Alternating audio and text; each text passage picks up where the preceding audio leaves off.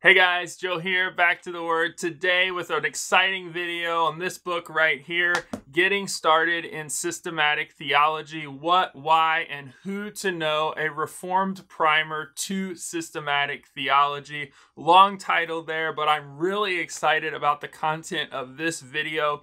This content is really based on this work right here, Getting Started, an Introduction to Systematic Theology for Students and Laymen, just published by R.J. Gore or Dr. R.J. Gore and the Greater Heritage Christian Publishing. This book was sent to me in exchange for an honest review, but I knew from the moment I picked it up, I was going to love this book, the contents, learning more about it. It's not just for student and layman, it's for anyone who wants to know about the foundation, some of the history for the Reformed theological way of doing systematic theology, and I know you will enjoy this book. As we get started, I've time-stamped this video because I know it's going to be a bit longer. So the sections of this video are going to be a little bit about the history of Princeton Theological Seminary, Westminster Theological Seminary, and Presbyterianism in the United States as a whole. Then I'm going to jump into major theologians you should know about as you're reading this work. That was one of the values for me coming from a Baptist background or confessionally Baptist background. I had dealings with Presbyterianism in different ways, shapes and forms, the Gospel Coalition, Together for the Gospel, listen to Westminster Theological Seminary books, podcasts, different things. And so I learned a lot from this book. And so I want to share with you some of the major theologians you should know about as you enter and read this book, or if you decide not to read this book, you should still know about. And so we're going to move into the final section, which is kind of an overview of this content of this book. I'm going to have my notes right up here. As I go through works like this, I like to take notes. It helps me learn, but it also allows me to share with you guys some of the things I thought were important and kind of give you a tease of what you're going to get if you buy this book and read it. I would encourage you to buy this book and read it. This is something I am really glad I'm going to have on the shelf. I'm going to pull it off for years to come. And so I'm really excited about its content and to share it with all of you. So with that being said, as we get started, like, subscribe if this has helped you. If you have questions, I'd love to hear about them in the comments. Maybe you have a favorite systematic theology book. I'd love to hear about that as well. I've done a short review of this work already, just straight to the focus, to the points. You can find the link to that video in the description below of this video. I also have a link to my written blog where I've done a review of this work as well, and that link is in the description below as well. So with that being said, let's get into this video right here and the contents that I shared with you guys. First up, kind of the history you need to know about. So Dr. R.J. Gore comes from a Presbyterian background. So for those who are not aware, Presbyterianism, and it's going to talk, this book is going to walk through the history, kind of development of doing theology as Presbyterians, or for the Reformed Systematic Theologian is what he likes to call it. So necessary to kind of understand some of this book, and you'll pick it up from this book, but just me giving it to you right here, is you kind of need to know that Old Princeton or Princeton Theological Seminary was founded around 1812. I think John Witherspoon was one of those that was used in the formation of it, and other things. And so it was this bastille for Presbyterianism, for belief, for Reformed theology, until its reorganization in 1929. Some of that liberal theology had crept in, disbelief in the Bible and other things. And so they kind of reorganized and pushed those who were solid believing or Bible-believing Presbyterians out of the seminary, or at least that's how I understand it from the history I've got here. Forgive me if I have little things wrong, but that's what happened. And so J. Gresham Machen started Westminster Theological Seminary. And so he started pulling some of these great theologians to teach for him. So you have you think J. Gresham Machen, so he pulls in John Murray, he pulls in Cornelius Van Til, he pulls in others to teach. And so they kind of corrected some of the ways Princeton had gone wrong and formed some of the ways that we do systematic theology today. One of the important ones we'll know about, I'm going to talk to him here in a second, is Charles Hodge, who was part of Princeton Theological Seminary, who wrote a whole book on systematic theology. So then Westminster starts stewarding that, refining that, talking about that. And so you're going to get a lot of that in here from this book. So moving into the second part of this video, major theologians mentioned in this work. You can see the name index at the back of this book for the complete list. I'm just going to tell you, these are just the big ones that kind of fit in that Presbyterian era that you need to know about. Dr. Gore is well researched in this book. He is far read. He does good research. These are not the only guys mentioned, but these are some of the major ones that you should know about and some of their positions within and disciplines that they taught. So first up, we have B.B. Warfield, or Benjamin Breckinridge Warfield. He was a Presbyterian professor of theology at Old Princeton. He first shows up on page 2. I have page numbers for each one of these guys for when they first show up or when the biggest major treatment of them is, but they show up throughout the book in various points. So look at the index in this book when you get it and read it for the full place of everywhere he shows up. He's over everywhere a lot. So Cornelius Van Til is a Presbyterian Reformed apologist, taught at Princeton, then professor of apologetics at Westminster Theological Seminary. He's known for epistemology. So how do we know what we know? Study of knowledge, source of knowledge. He's the father of presuppositional apologetics. There's some pages on more of his treatment. Gerhardus Voss is Presbyterian. He was the pioneer of biblical theology, and he taught at Princeton Theological Seminary. And there's some pages on him. J. Gresham Machen, he's Presbyterian, founder of Westminster Theological Seminary, and there's the page numbers for him, and just the biggest treatment of him, obviously throughout the book in multiple places as well. John Murray, Presbyterian, taught at Princeton Theological Seminary, and then helped found Westminster Theological Seminary with Machen. So page 22 and some others there as well. Charles Hodge, Presbyterian, professor of theology at Princeton, wrote a book on systematic theology. Page 67 is the longest treatment for him. The big thing you need to know is we're talking bare bones, getting started, foundational, how to do systematic theology in this book. This book is not just about the disciplines, say like, it's not an overview of the disciplines. You're not going to get this book and get a slimmed down version of what theology proper is in the study of God and his attributes, or pneumatology, the study of the Spirit, or hamartiology, the study of sin, or ecclesiology, the study of the church. This is about the undergirding system of how doing systematic theology well came about, and a summary of that, and getting started in doing systematic theology, not in the actual disciplines and categories, although it's going to lead you straight into the study of those things. So Charles Hodge is really important because he wrote the big book on systematic theology that they talk about somewhat, and on that topic specifically.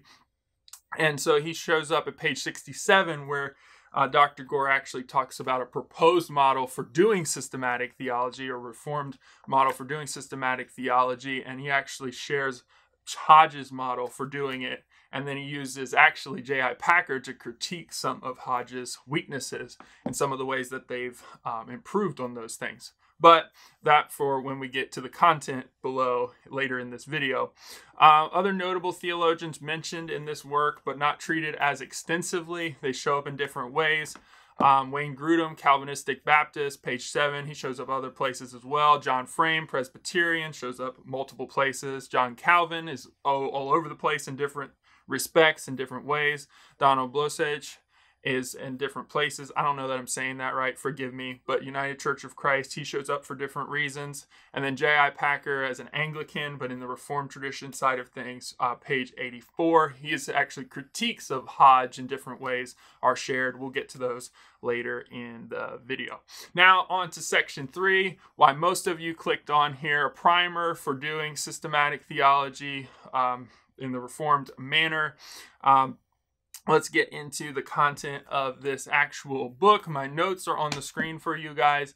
Honestly, I'm not going to hit everything I wrote down, and you need to get this book to get everything. He does such a great job, but I want to put them up, and so you can pause the video if you want to read some more in depth, and I'm going to give a flyover of the notes I made so that in the future I could search it and find it, because I knew this content was really good and I wanted to be able to find it and share it with all of you. So hopping right into it, preface. In the author's classes on systematic theology, 3 of them total, this book is the first thing students read in systematic theology 1. Dr. Gore's goal with this book is to take the first thing, the foundational things he teaches at the beginning of his Systematic Theology 1 class, and share it with all of us in print. He teaches systematic theology over 3 classes. So you have Systematic Theology 1, 2, 3. This is the foundational stuff covered at the very beginning of Systematic Theology 1 for him. The book's audience and scope. This book is not the last word on anything, but for many students and laymen, it may be the first word they will read about systematic theology. That is his audience and scope. He's writing for students and lay people who want to get into systematic theology, know the history of how doing systematic theology has come about, and prep them with the tools to do a lifetime of study. As someone from a confessionally Baptist background, I really loved this book too. I've already graduated from seminary, and it was really refreshing to read this book about those foundational things. That yes, I've read some of these terms in Baptist systematic theologies, in other systematic theologies, and the very beginning sections where they talk about the discipline, but this really pulled it out with the history stuff and just made it super easy to digest. And so I'm thankful for the work he's done for this book. So it's primarily for students and laymen, but it applies to way more people than just that. The book's role is to help the student get started or in getting started and move in the right direction and begin a journey that will last a lifetime. He moves into acknowledgments that his stance is within the Reformed tradition. He's in the Presbyterian denomination, has served many years as Army chaplain. You can see my other video on the short review for more about him, or go to the publisher's website. He also talks about the author's hope. His hope is that this introductory work is provided in hopes that it will bless the student, even as I have been blessed by many fathers in the faith. And then we get to chapter 1, which is the Theological Encyclopedia. So this is tons of definitions, really stuff here. Starts out talking systematic theology is an organized discourse about God. He says, first we got to define what the discipline is. So he says that later on page 1.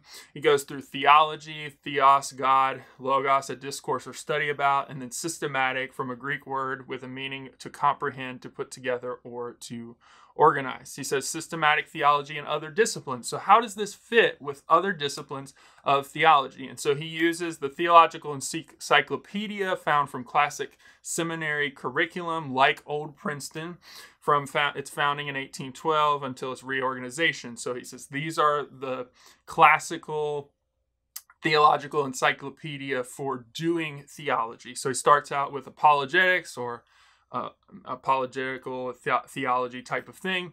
He says the key question about apologetics is, how can we know Christianity is right? For those of you who know, on the other side of this screen, apologetics is not apologizing for the Christian faith. It's making a defense and arguing for the Christian faith.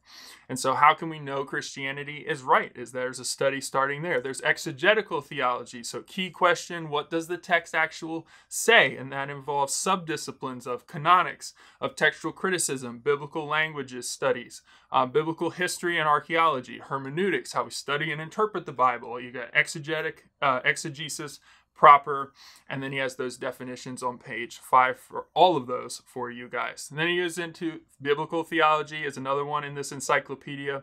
Key question, what does the Bible actually say? He says all theology should be faithful to what the Bible says. But biblical theology has a particular kind of methodology. It is not theology organized according to a system. We're going to get to systematic, but it's organized based on what the actual biblical authors said. And you can see my longer description of what he's going after there. Then we move into systematic theology. Key question is, what is true? So we want to ask across the whole scope of Scripture, what is true about sin? What is true about the Holy Spirit? What is true about Christ? And apply it directly to our day from the whole counsel of God. So systematic theology, there's the key question. Historical theology, the key question is, what has the church believed about a particular truth and why? So subdisciplines under historical theology would be church history and the history of doctrine. And he goes through the definitions on page 8. Practical theology is the final one. The key theology or key question, how does the church live out its belief? Subdisciplines for this would be pastoral care and counseling, Christian education, homiletics, that's preaching, and liturgics, that's structuring of the worship service, evangelism and missions, church administration. And he goes through definition of each of those on page 10 and 11.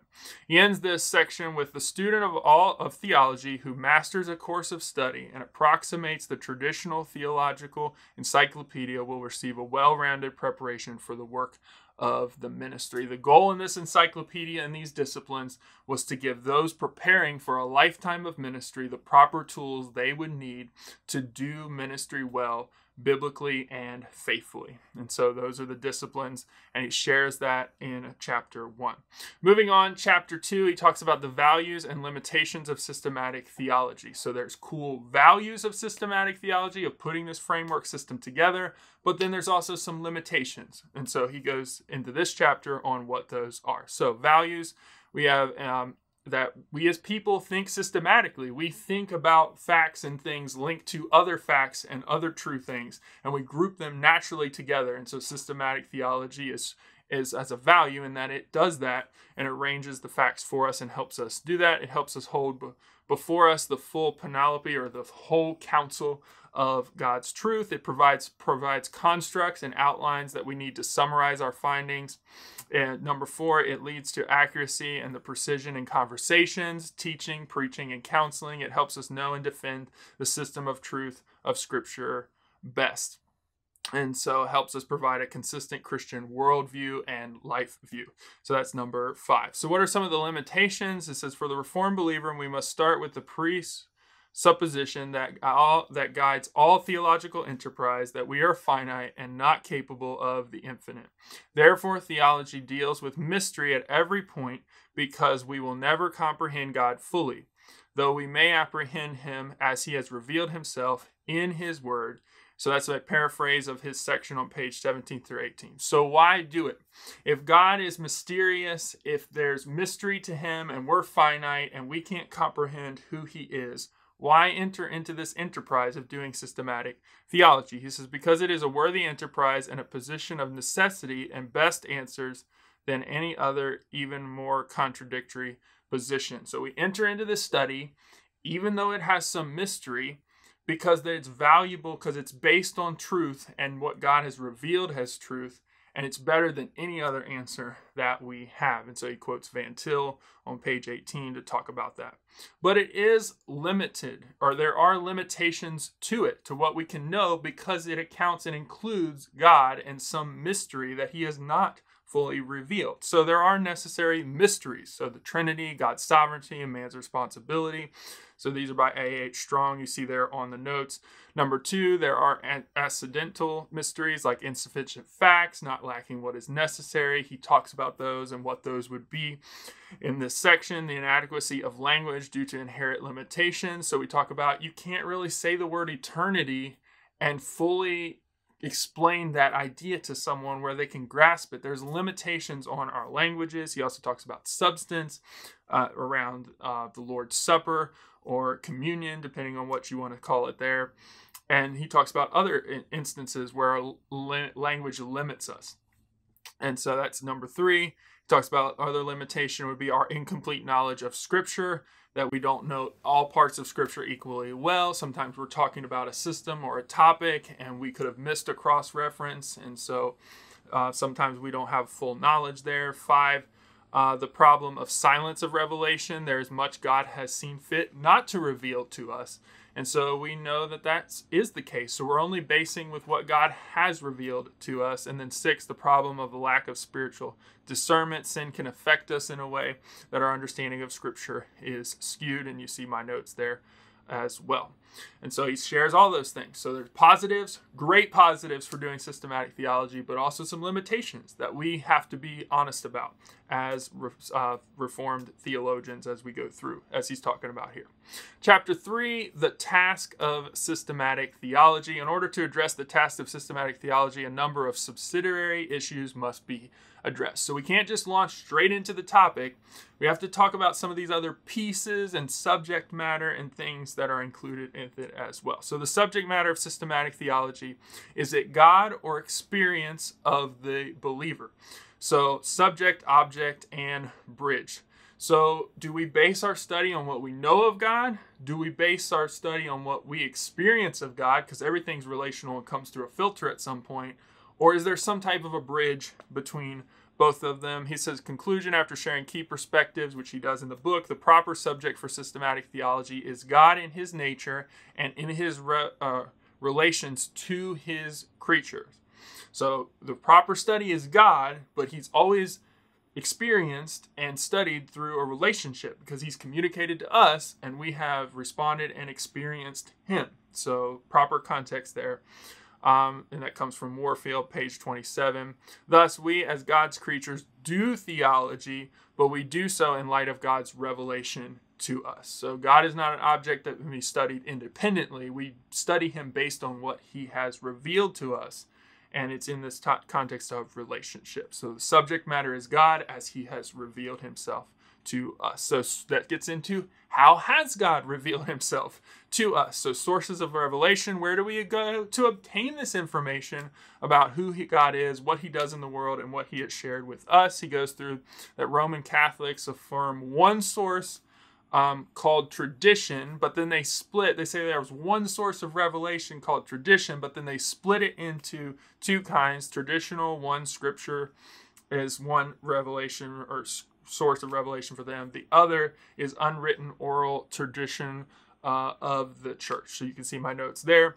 And then he goes into Protestants have preferred to embrace the concept of multiple sources. So then he goes through different ones. So Anglican scripture is the supreme authority. And then they also sometimes give credit to reason and tradition. Methodism and Wesleyan scripture, supreme authority, reason, tradition. And then they add experience as well as an authoritative source. And then Warfield, it's the Presbyterian, comes along and says there's nature, so natural revelation, providence, experience. All three correspond to categories of the general revelation. So general revelation or natural revelation, he groups all those together for us as we would see them. And then scripture, he also presents the views from Blazech and Spikeman. I know I'm probably saying that wrong. Please forgive me. And then the conclusion is God reveals himself through many means, all of which contribute to our knowledge of God. However, we must distinguish between Scripture as the unique source of revelation, the Phon Euconium, and other sources as subordinate to Scripture. So the end thing there is God has revealed himself through Scripture and through nature, but everything that we see and experience is subjugated to Scripture and how he has revealed himself in the Scriptures. So the action of systematic theology is not imposing an external system on Scripture, but instead is recognizing the fabric of revealed truth that already exists in the sacred Scriptures, page 33. This is very important.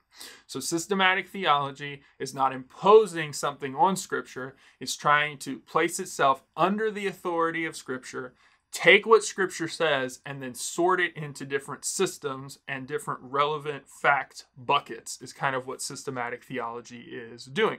So this action presupposed certain immutable and unquestionable facts. So when it does that, when systematic theology is under Scripture, sorting into the different categories, it's assuming some different facts. So first, there's unity in the Scriptures by virtue of their ultimate divine author being God. So we're saying that the Scriptures are all related to one another and should be counted as a whole counsel of God. We're also saying there is integrity in the Scriptures, in that it represents the truth God intended us to know, that God has preserved his word for us. It was intended for us to know, and then we can base our system of theology on that as we pull from that authoritative source.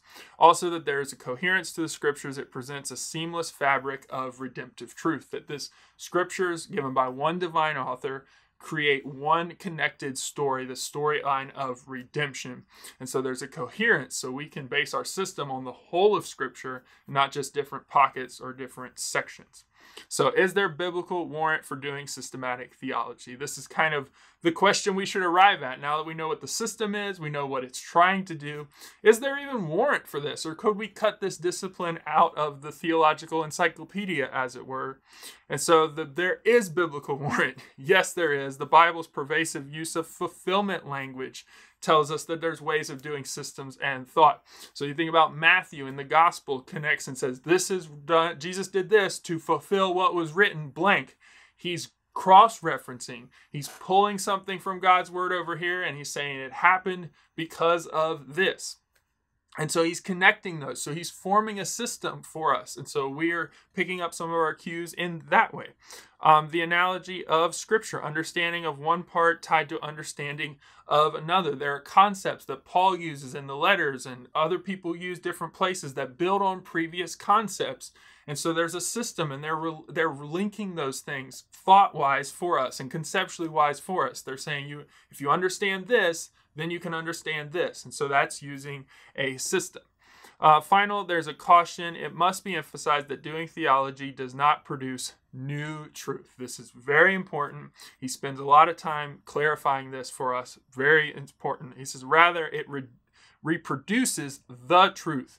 It may bring new truth to light. He talks about an example would be Martin Luther's rediscovery of justification by grace through faith in the Reformation, but it does not generate new truths. He says that on page 35. He says, key when we're going through systematic theology is systematic theology does not produce new truth, but it does mine the truth of Scripture and reproduce/share it in a special way. So you have Martin Luther, and he through the church in the Reformation era lost this teaching on justification by faith alone, and then he shares it from Scripture. It says we're not sharing new truth, but we're discovering and presenting truth from God's word. It may seem new to us, but it's timeless old truth from God's word. So finally, moving into the end part of the section, he talks about doing theology and culture. What is this relationship between culture and doing theology, or this discourse speaking about God? It says, one fact is beyond dispute. There is a chronological development of theology, which is the lesson of historical theology. He says we are all products of our culture, and we all do theology from our cultural setting, and we need to acknowledge that. And so page 35, he starts talking about that. John Stott reminds us there are two horizons that must be addressed if we are to do theology properly.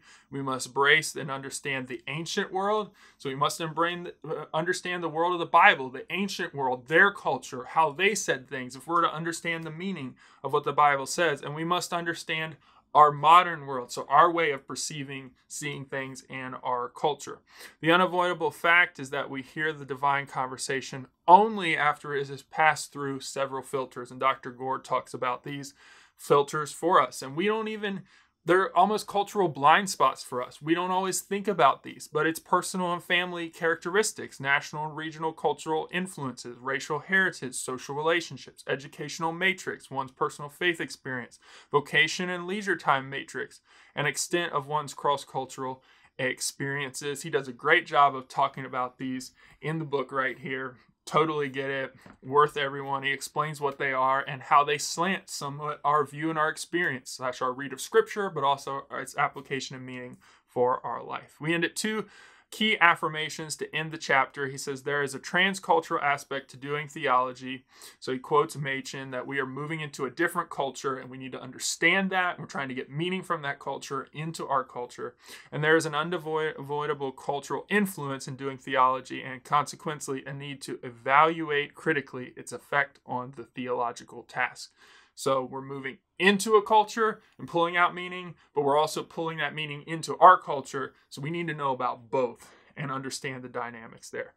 On page 43 ends the chapter. Each of us must recognize the cultural influence that affect our ability to interpret Scripture and to do theology. There is no such thing as cultural neutrality. So page 43 as he ends the chapter right there on just encouraging us towards understanding how our culture affects the way we see the Bible and how the culture in which the Bible was written affects its meaning as well.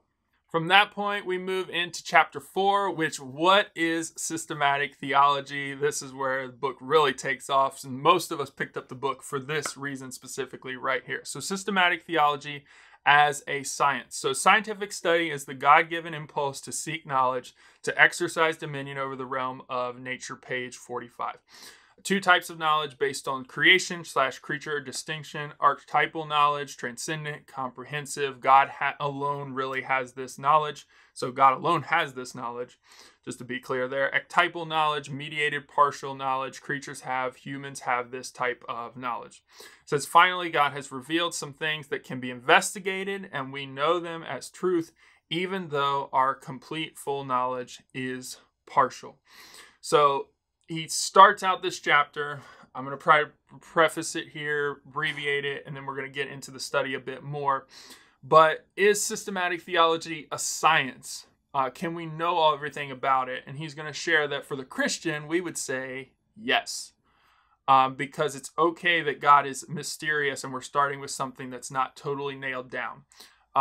People who are unsaved and unregenerate are going to say no. And so that's why he's getting into science at the very beginning of this, talking about, is this a scientific study? Is this something we can track down and know for certain?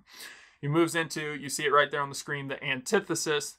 The word/concept is introduced. He introduces it in the book to show the scientific pursuits done by the children of God, the regenerate, and the children of darkness, the unregenerate/unsaved, will go against each other in any theological enterprise, and this will permeate every issue that arises in creation. So page 47, and that's my section summary right there. So he says, the regenerate will think with new hearts and minds. The investigation of God is part of the creation mandate. We will include that as part of the creation mandate. We are supposed to do this, and that we are to fully engage in theology as a science.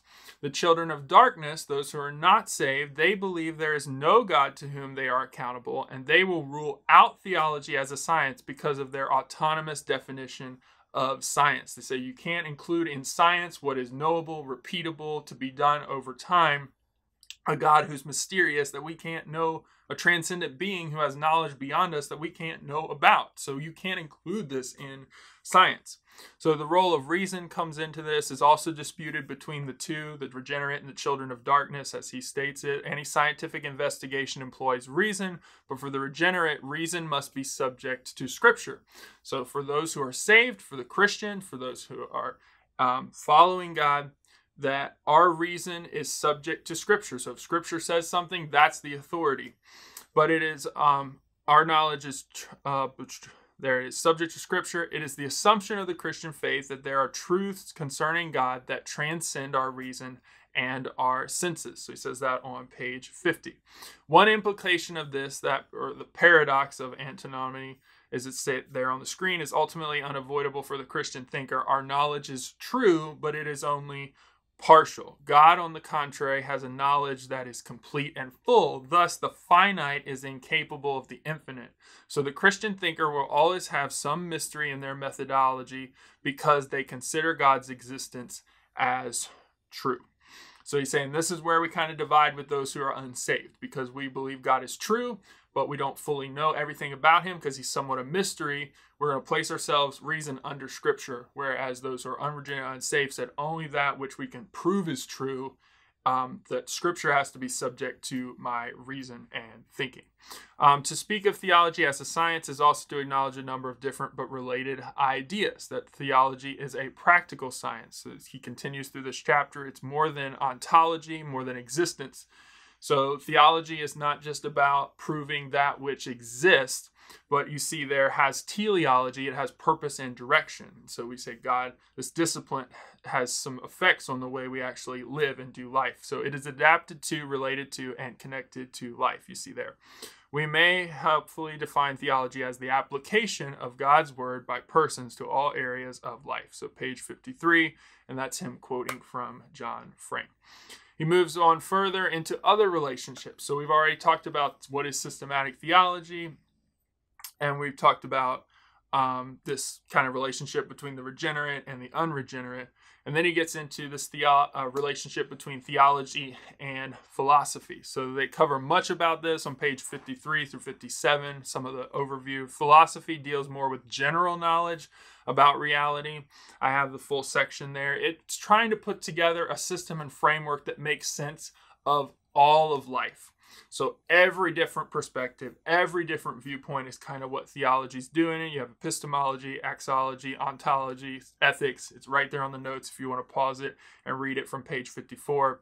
And then he moves into theology is concerned with reality, but from a narrower perspective of what God has revealed. It does not seek to range over the entirety of the created order, but seeks to understand more fully the revealed word as contained in both general and special revelations. To say that they are not related, but the evidence says otherwise. Some would say, hey, these things are not related, but Scripture, the evidence would say otherwise. We're talking here about theology and philosophy. Some would like to divide them as disciplines and said that they don't even cross over, are not related at all, but the evidence is clearly against it, that they do go together. When we're speaking about the discourse about God and he's tied to everything that's come into being, philosophy is going to cross over into that discipline as well.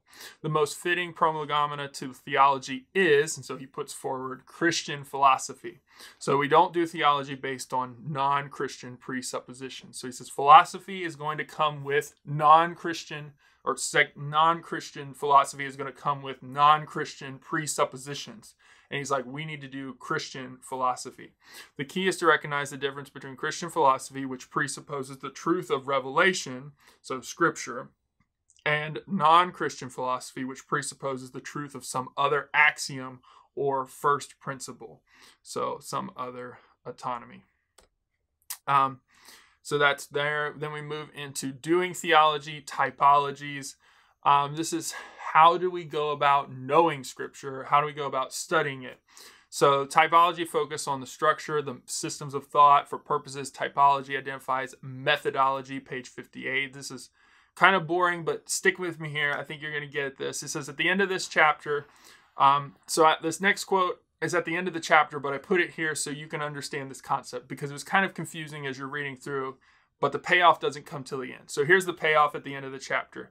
He says, fundamentally, the issue is one of the starting point. So when we're talking about typologies, where should we start in doing systematic theologies? Do we begin with the culture or some point of human experience? Or do we begin with something more objective?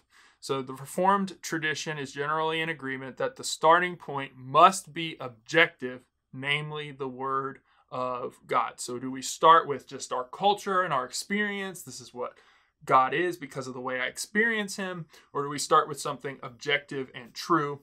And so you see there the comments 64 through 65. That's at the end of the chapter. And so before he gets there, he goes through all of these typologies or ways of doing it. So George Lindbeck, you see right there, claims 3 types or ways of doing theology. I'm just going to state the titles. If you want to read more about those, pause the video and you can read each one, my brief statements about each one there. So George Lindbeck talks about cognitive, propositionalist, or known as the traditional way, the experiential expressive or the expressively symbolic way, and then a hybrid. And so you have their fixed truth, kind of objective or based on experience, or a bridge between the two. We would hold to the first one.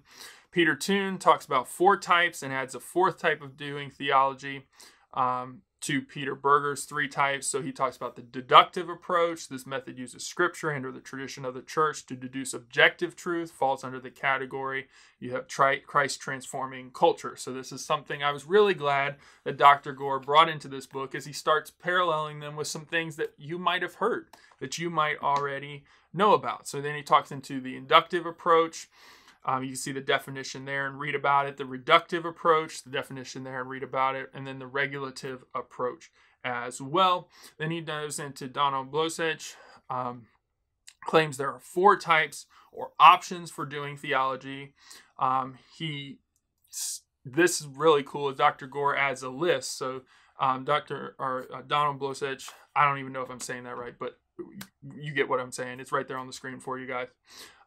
He gives these 4 categories, and then he shares theologians who would go in those categories.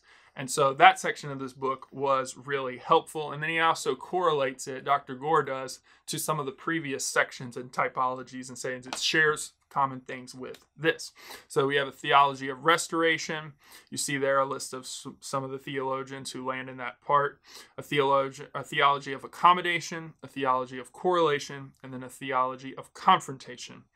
And so the goal of this, and you see these, we kind of land, Reformed theologians land mostly in theology of restoration, that we need to return to the pre-modern view of theology and the world.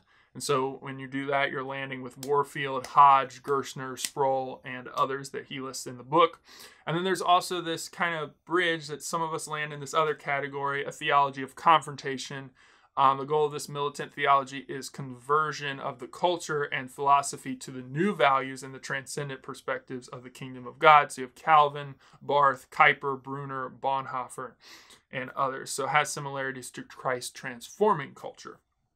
So how do we go about doing theology? There's a bunch of different typologies and approach. Return up there to that section from 64-65. The question is, where do we start? And so the Reformed Systematic Theologian is in agreement that the starting point must be objective, namely the Word of God. And so that's how we approach doing systematic theology. Number 5, chapter 5, finally moving into a covenant model. This is where the proposed version of doing systematic theology comes up in this book by Dr. Gore right here. He says this chapter looks at how two prominent Reformed theologians, Hodge and Van Til, have attempted to do theology, and then will be followed by a proposed model for doing Reformed systematic theology on page 65.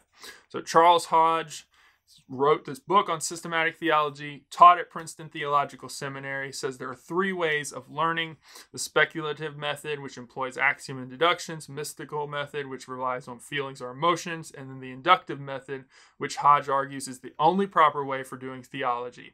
In this method, facts are gathered, a hypothesis is offered, and the hypothesis is confirmed.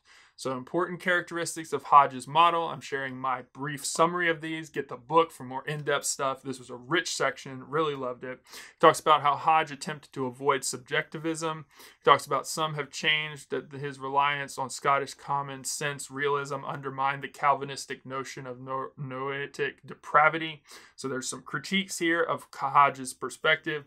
Hodge's emphasis on the importance of Scripture and his continual reference to Scripture as are commendable.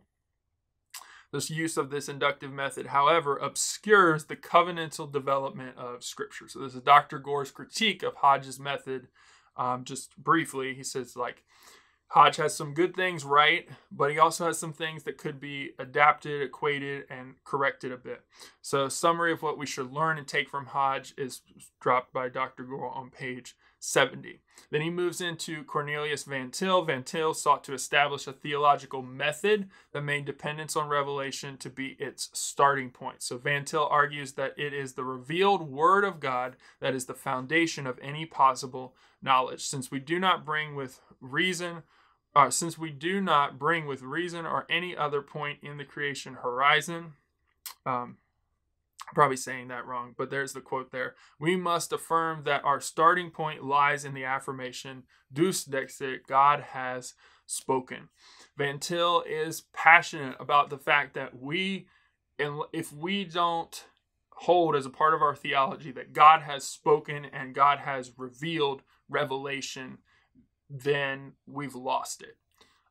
He's like, we can't even relate to other disciplines with other people who are doing science and other things if we can't get this right, because they're basing things off on lies, and if we don't get this right, then we're not basing ourselves off the truth, and we've departed those Christian things. So Van Til begins with the affirmation that apart from the God of the Bible and his revelation, no single fact in this universe can be known truly by man, page 74. So Van Til would say, if you don't have a system of thought that starts with the fact that God exists and he has spoken through his word, you can't know anything truly. That's where Van Til lands. So that's his presuppositional apologetics method coming out. So then Dr. Gore goes into this proposed model. I've done my best to summarize those 2 things. He does a way better job in this book, so definitely pick it up if you're interested in these things. He moves to a proposed model for doing Reformed systematic theology. In agreements with the starting point of Van Til, so we presupposed God and his revelation of Scripture and that it's true, and an appreciation for the strengths and weaknesses of Charles Hodge, the author offers, or Dr. Gore offers, a proposed covenantal model for doing Reformed systematic theology. And so you see this list in front of you. I'm going to go through it briefly. I can't explain all of it. Get the book for more of this. But he talks about we start with a presupposition of God, of the God of the Bible. So we begin by presupposing the God of the Bible. This belief in God is axiomatic and presuppositional. So it's the starting point by which we order all the other truth.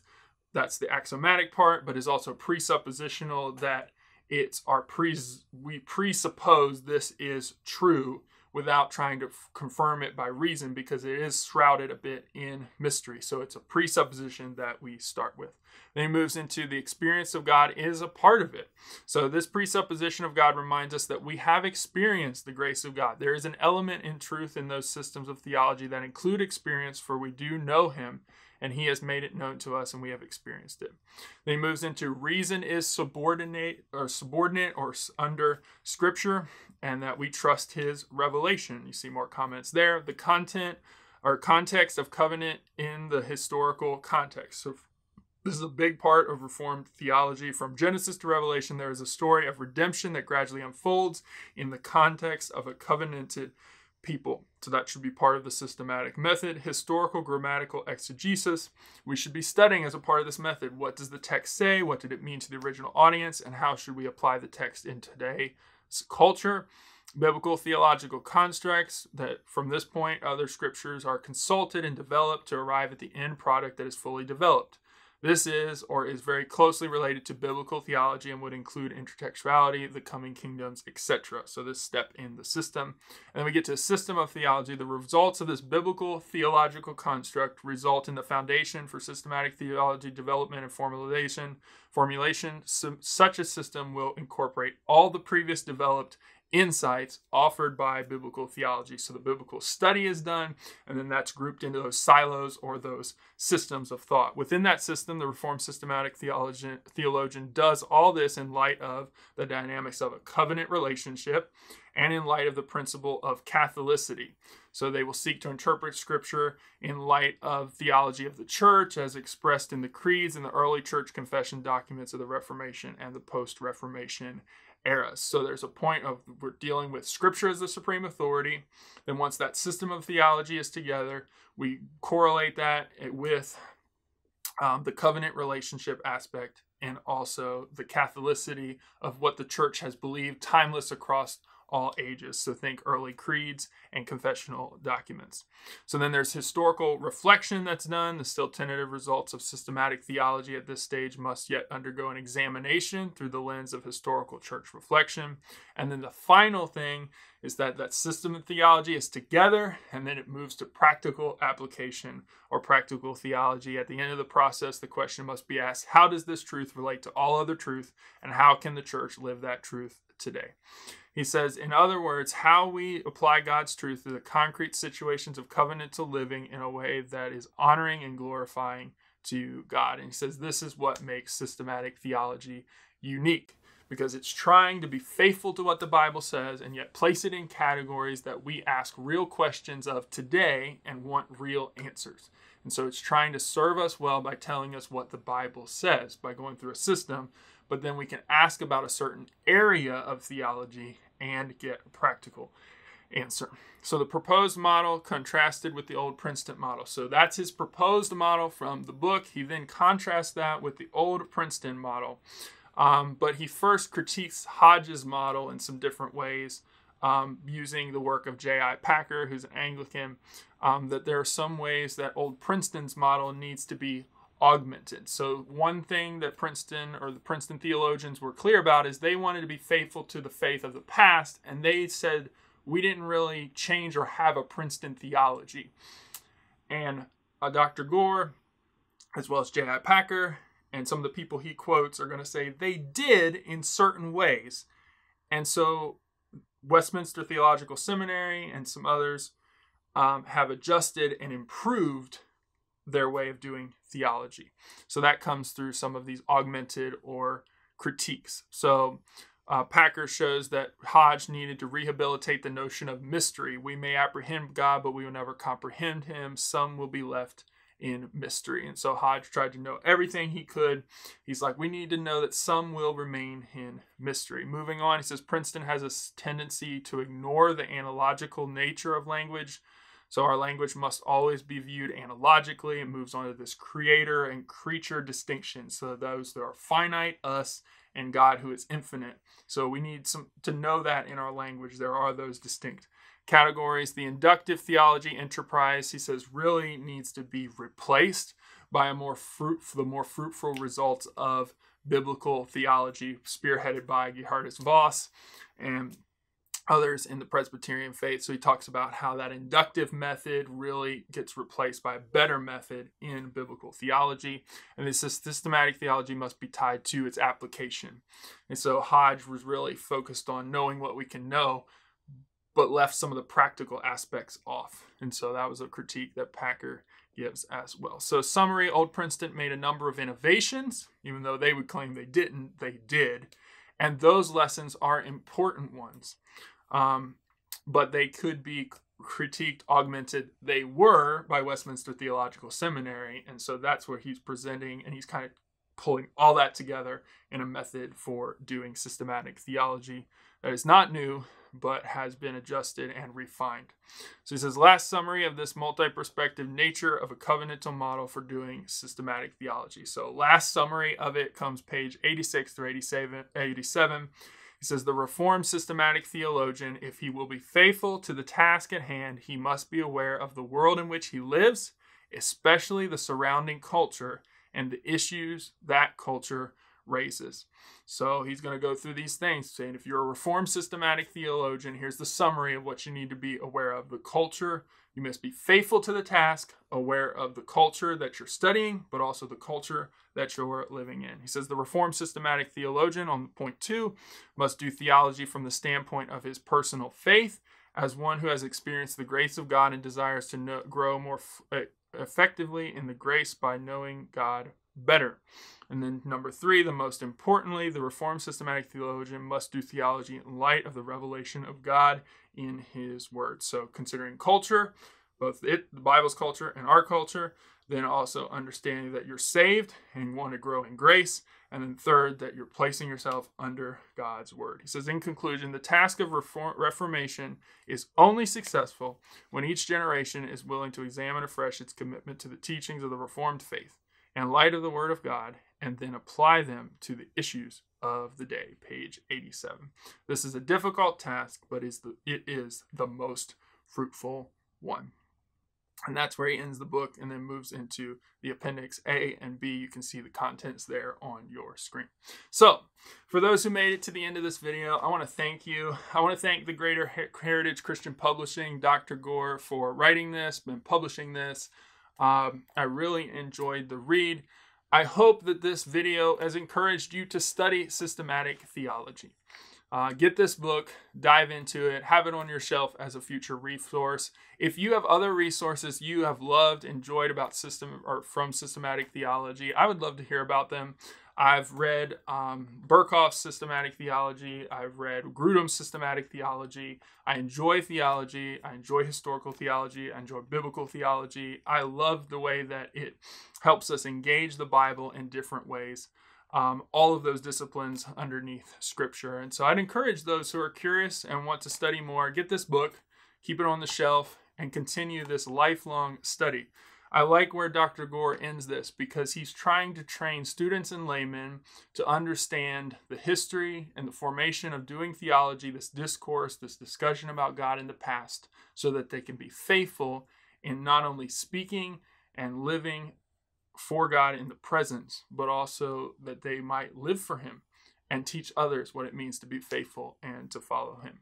And so systematic theology is a great tool. I believe God has given us and others have stewarded and shaped so that we might know what God says and we might apply it and live it in our lives. So with that, pick this up wherever great books are sold. If you have questions, comments, favorite book recommendations, would love to hear them in the comments. other links I mentioned previously in the comments as well. Thank you for making it to the end of this video. Until next time, continue to read, treasure, follow the word. God bless, and I'll see you guys soon.